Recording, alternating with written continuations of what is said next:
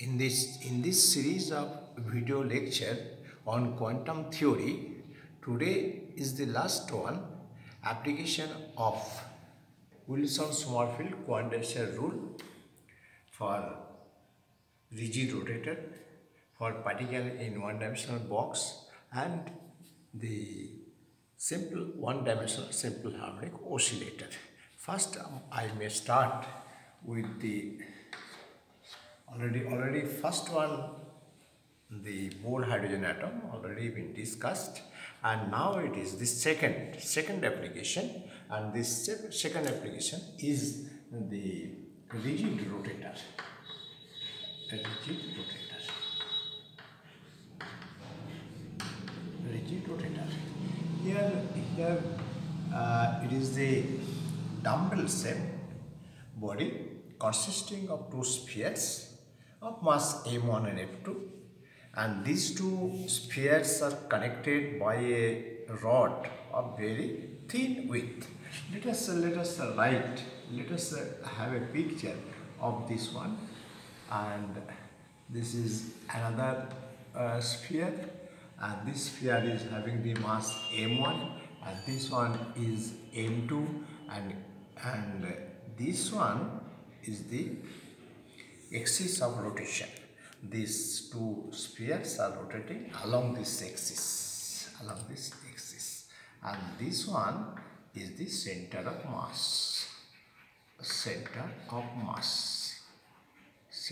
mass of this whole system. If we consider this distance, and this one is r1 from the center of mass, and this one r2 from the center for this sphere m2. r2 is the distance from the center of mass, and the total distance of these two centers of the spheres is equal to r, and this r naturally r equal to r1 plus r2. The center of mass is decided. The center of mass is decided by this lever rule. And this lever rule is m1r1 equal to m2r2. And from this, by simple calculations, we can find out that r1, the distance of this sphere of mass m1 from the center of mass, is equal to m2 divided by m1 plus m2 into r. Similarly, r2 is also equal to m1 divided by m1 plus m2 into r. For this system, it is a free rotation. Free rotation means the system take any position during this rotation, no sort of restrictions or obstructions, and the potential energy of this system is equal to 0. Means while it is rotating, this length remains fixed.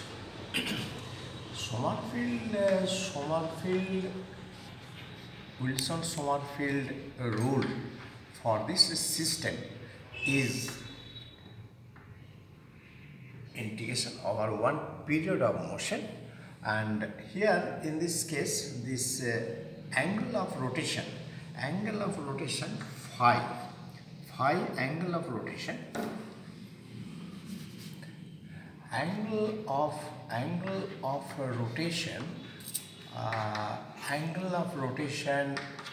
phi is changing periodically during this rotation. And this phi is changing within the range 0 to 2 pi. So the Wilson-Sommerfeld quadrature rule for this system, the integration over one period of motion, and this conjugate variables of this phi is p phi, and p phi into d phi equal to nh, where n is the quantum number whose value is 0, 1, 2, 3, etc. So here p phi remains constant. Here p phi remains constant during this motion, as p phi equal to mvr, and all these three are constant, and so p phi you can take outside of this integration, and this limit is 0 to 2 pi, and d phi equal to nh. Whenever this one is integrated and this limit are inserted, we get this p phi equal to n h by twice pi. It means that the angular momentum of this rotation is quantized, and it has some discrete values, h by 2 pi, 2h by 2 pi, 3h by 2 pi, and no value in between the two. Now I may proceed to determine the total energy of this system, E equal to kinetic energy plus potential energy, but potential energy is equal to 0, so it is the kinetic energy only, and the kinetic energy for these two bodies we can write half m v1 square, m1 v1 square plus half m2 v2 square. v1 and v2, these two are the linear velocities of the particles of these spheres of mass m1 and m2, and if we convert it into the angular velocity, then omega r1 the whole square plus half m2 omega r2 the whole square. Omega will remain fixed. Omega, the angular velocity, omega, these two omega are angular velocity, and angular velocity remains fixed while it is rotating. So that means omega will be the same for the two bodies. So we can write a half omega square into m1 r1 square plus m2 r2 square, and this term within this bracket is called the moment of inertia I. Moment of inertia I equal to moment of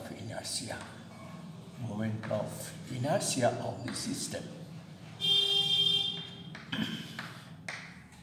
So this will be equal to half I omega square, or we can write I omega whole square divided by twice I, and this I omega is actually the angular momentum phi. So this one equal to p phi square divided by twice I. We know now this is a total energy, this p phi is quantized and it has the value this one. Putting this value here, we get this energy equal to n square h square divided by 8 pi square I. I is the moment of inertia, and this I is the moment of inertia, and this moment of inertia actually equal to mu r square. Mu is the reduced mass of the system, m1 m2 divided by m1 plus m2. I have told earlier that mu actually is a measure of the contribution of these two bodies in this rotational process. This is analogous. This energy is quantized, and this system is analogous to the rotation of this diatomic molecules. And in that case, this thin rod is substituted by the chemical bond. This bond, this rod is replaced by this bond, and these are the two atoms.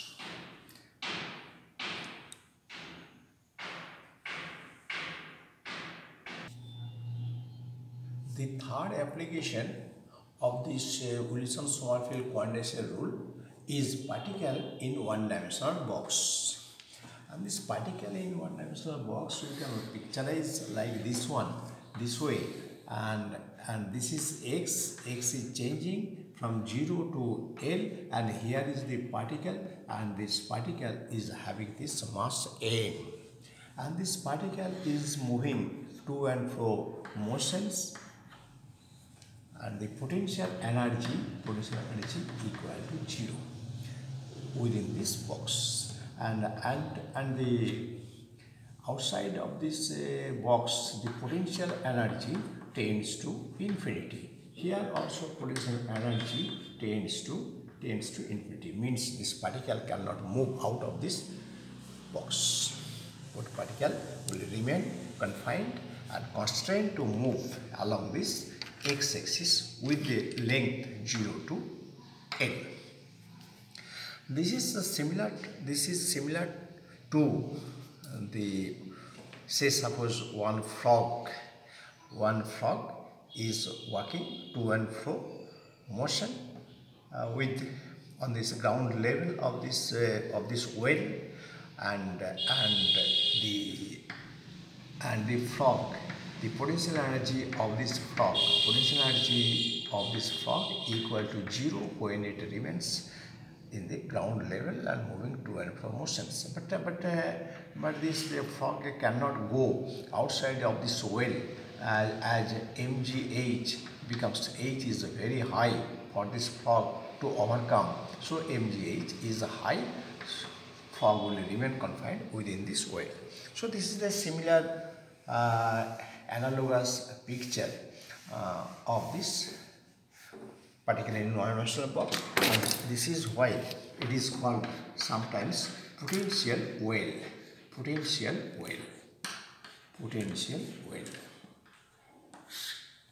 This is very important in our chemistry. In some cases there is no force acting, only except this particle while collide with the wall of the box, it rebounds with the same velocity. It rebounds elastically, and so having the same velocity. And for this box, this Schrödinger, the Wilson-Sommerfeld quadrature rule is that x is changing, so the conjugate variable of this x is linear momentum px, and for one cyclic motion, this is also repeating periodically. This particle is moving from 0 to L and L to 0, and then it is one period of motion. So it is px and dx equal to nh, where n equal to 1, 2, 3, 4, 5 excluding 0. So 0 is excluded due to some reasons. When n equal to 0 means this integration disappear. And while we put the limit 0 to 2L, the length for one period of motion, and px is constant as no force is acting, so the velocity same, remains the same, mv also same, and this dx equal to nh. When it is integrated and then the limit is inserted, we get this px, x component momentum for this particle within the box will be equal to n H divided by twice L. So this is quantized. If we consider the kinetic energy of this type particle, then it is, if you consider the total energy, it is equal to kinetic energy plus potential energy. But potential energy is 0.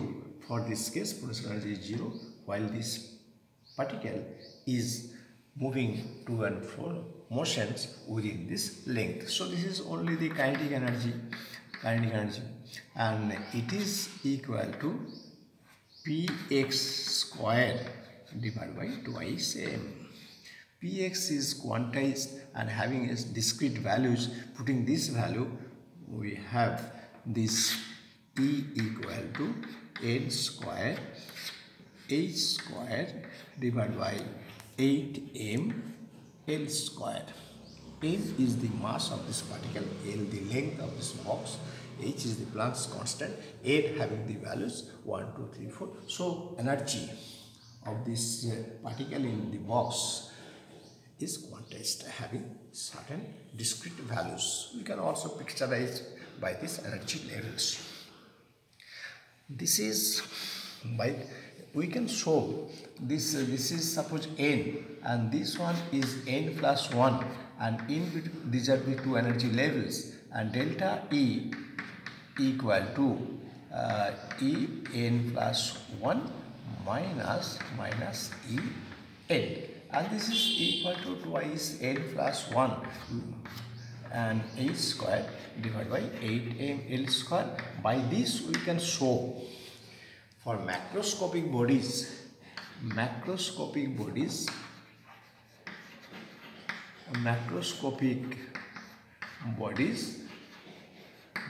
m is high, and this quantization m is high, and so delta E tends to 0 and quantization is vanished.